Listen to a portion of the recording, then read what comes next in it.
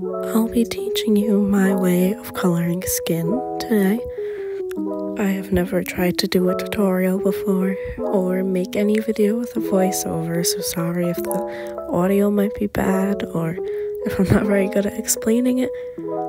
But I'll be trying to tell you how I color my skin on my characters. I also apologize since this is my first voiceover, I might be slightly awkward. I also don't have a very good audio microphone setup. I am actually just doing this off of my iPad screen recorder. So again, I apologize. So for this, you can see that I've already drawn something. I also have colored the hair already. It's not very good because I figured that I wouldn't need it to be, because that's not the main point of this right now. So what you'll want to do is to pick, I normally have my skin tones more on the pink side. Very saturated, not very saturated, but pretty saturated and light for this one. That's a little too dark still. Something like this. See?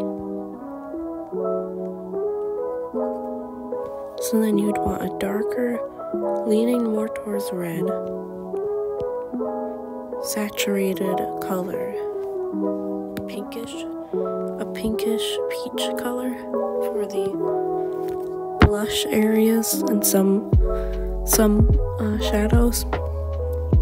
So I normally put the blush all around the eyes, especially.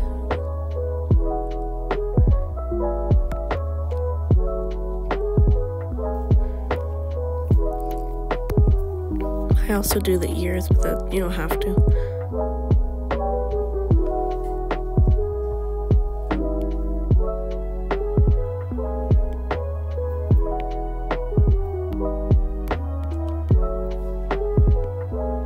I make sure to put it darker anywhere that might have some shadows, so like underneath the nose like that, or inside of the ear.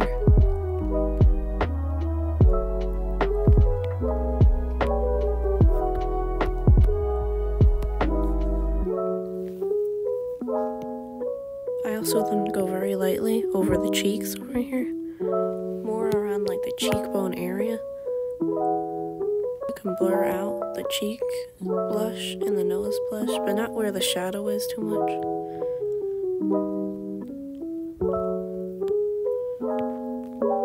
You can blur the ear blush too. Pretty much just blur it up.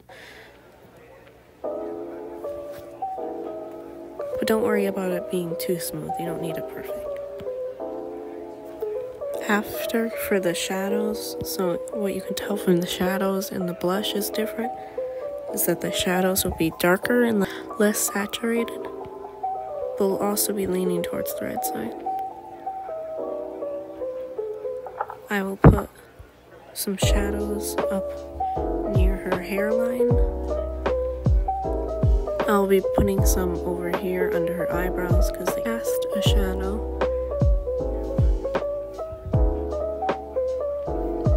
And a little bit right here. Because her nose goes in right there. I can blur some of it up. Again, like I said, don't blur it up too much because you don't want it to look like a mess.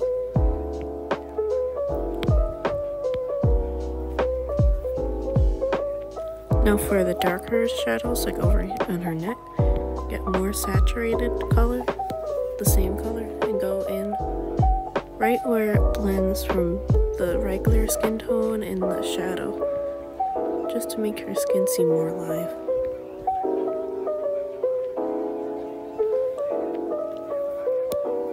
Now for her lips, it will be a similar color to the blush, but just a little more saturated and red.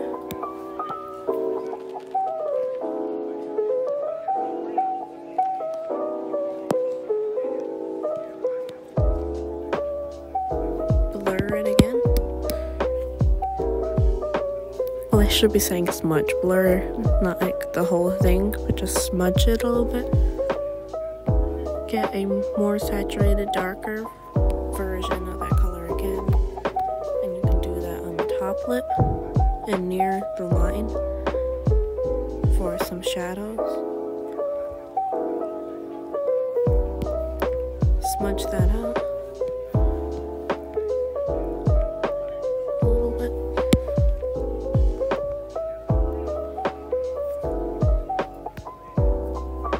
You can put some of that color around her nose a little bit too. Just at the bottom. Just the bottom of her nose. Now this is almost done. We just need to get some brighter colors. So put this more towards yellow and right at the max saturation, but very, very light. Sometimes you can even have the yellow leaning towards green a little bit. And this is where you can put some highlights. You can put it on her nose a little bit, under her eyes, on the eyelids a little bit, on her lips too.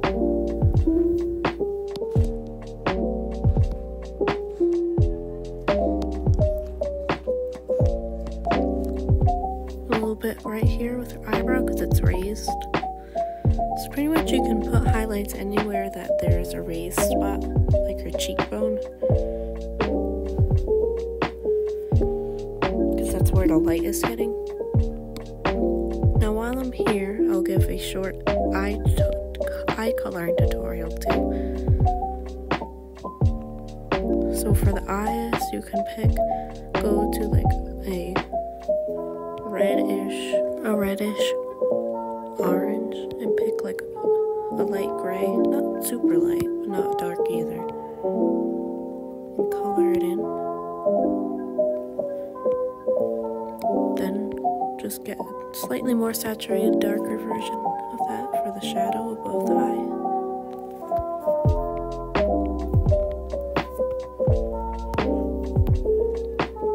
Now I'll be giving her green eyes because that's my favorite color eyes. So I'll pick this kind of more dull green. Dull for me at least. Oh, it's a duller color because when I add the shading and highlights, it will be more saturated, so it will even out. So for the shadows, you'll go into a very saturated bluish green color. You can go right where the pupil on the top of the eye is.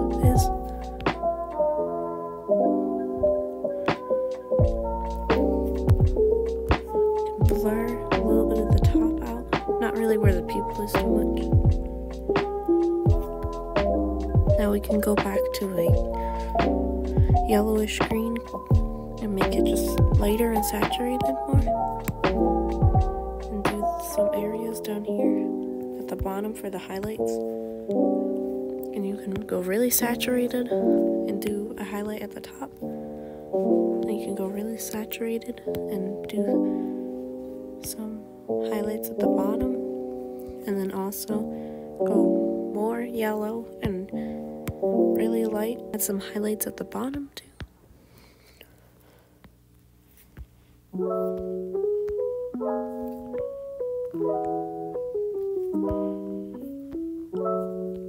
Now I'll be picking that color we started off with, that green, and go in the middle of where the iris would be.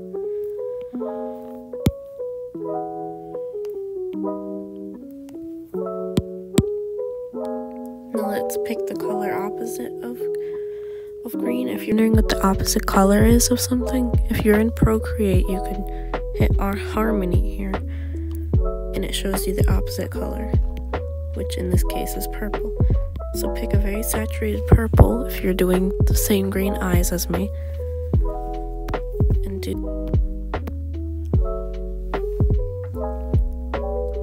Now pick a yellowish green color, like right there. Make it very saturated and light. You can do a little highlight right there.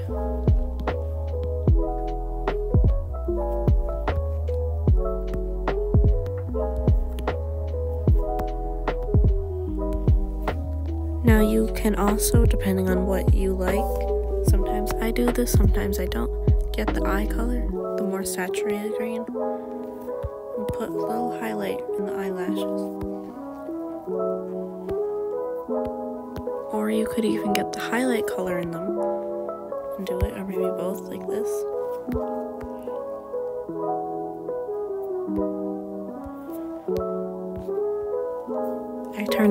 I'm going to turn the opacity down because I don't like how bright it is. That is how I color and shade both eyes and skin. Thank you for watching. Again, I apologize for my awkwardness, my first voiceover. Thank you if you're new, and thank you if you've been here commenting or liking or subscribed. It's all appreciated.